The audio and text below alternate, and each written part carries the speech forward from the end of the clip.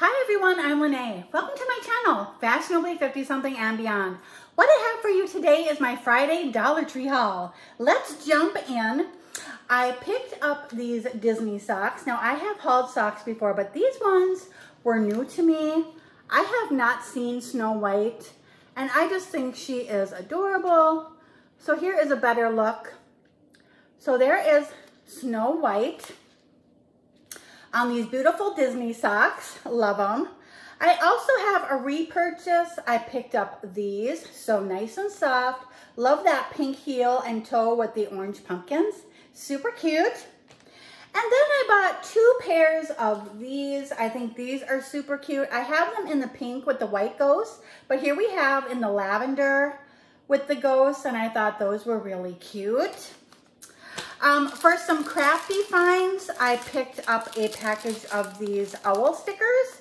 I just thought these looked different to me than last year, so I picked up a package, and you get 8 in here. Really cute. Picked up another package of these chalkboard clips. These are really fun to alter, so I like doing that and using them as embellishments on, say, a Mendex or a pocket letter or whatever you would like to clip them to. So really fun there. This is new to me. I found these frames. So here we have one package, and you get 4 wood frames in here, which I thought was a really good deal for $1.25. So I thought that'd be really cute for some spooky Halloween embellishments. Paint this silver or black and have your spooky picture behind, and it would look like an old-fashioned portrait or something like that. So there we have those. And here we have these ones, and you get 4 in here as well. Thought that was a pretty cool find. I had not seen those before. I'm in a few swaps for Halloween, so I picked up these. I have an idea. I picked it up in this teal color or seafoam green, and also in the pink. So I have these 2 pencil pouches or binder pouch. And I just thought these would be cute for Halloween. Hi everyone, it's time to pick the lucky winner of my coffee pens. I held a hidden giveaway in my most recent Temu haul, and what you had to do to enter was use the word coffee in the comments. So here I have inserted the YouTube video link. We are going to filter duplicate users. I want 1 winner. And I want to show random names. So 5 plus 2 equals 7. And now we will get our YouTube comments and select our lucky winner. Jennifer Kuzan just had total knee replacement and can't sleep, and I love my coffee. Jennifer, you are the lucky winner of my pens. You used the word coffee in your comment. My email address is in the description box, so please send me an email with your address so I know where to send your pens. Thank you for joining, and congratulations. And congratulations to all who entered my giveaway. Now back to the video. I found wish list items. I came across the lip balms. Here we have Blow Pop. Really love this. As you may remember, there were the Blow Pop socks at Dollar Tree. So now I have the Blow Pop lip balm. I love pairing the socks and the lip balm as gifts.